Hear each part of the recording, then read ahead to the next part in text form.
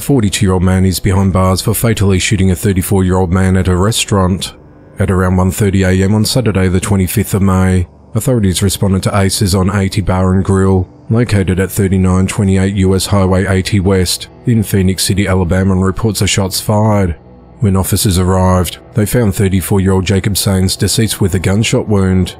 Investigators quickly identified suspect 42-year-old Jeffrey Aaron Spurlock, also known by the nickname Fruit Loop, as a suspect of the shooting.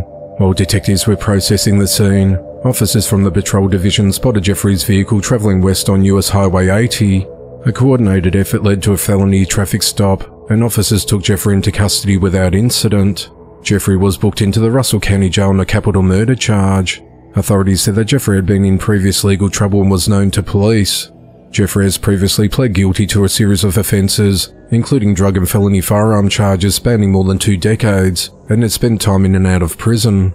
The motive of the killing and the relationship between the victim and the suspect are unclear. Detectives continue to interview witnesses to piece together the events leading up to the shooting. The Phoenix City Police Department urges anyone with information related to this incident to come forward. The investigation into the matter continues.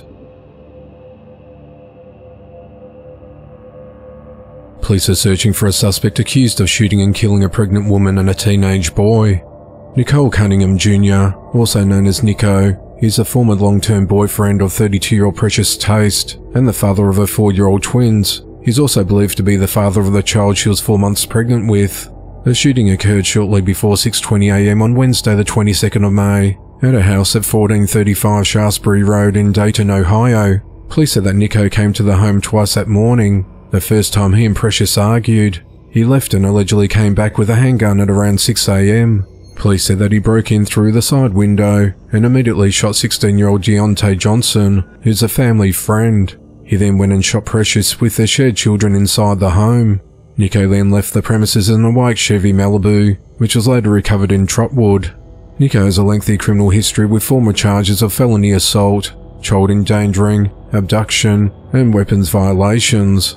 He was already on probation for stabbing Precious in 2022. Police said that Nico remains on the run, and anyone with information to his whereabouts are urged to contact Crime Stoppers.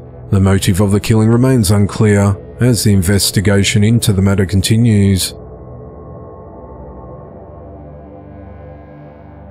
30-year-old Cody Lane Marshall was behind bars after leaving his 2-year-old child in a car while going to gamble. On Saturday the 25th of May, authorities responded to a call outside Mimi's at 2837 Mountaineer Boulevard in Charleston, West Virginia, on reports of an infant being left in a vehicle in 81-degree Fahrenheit heat in a parking lot.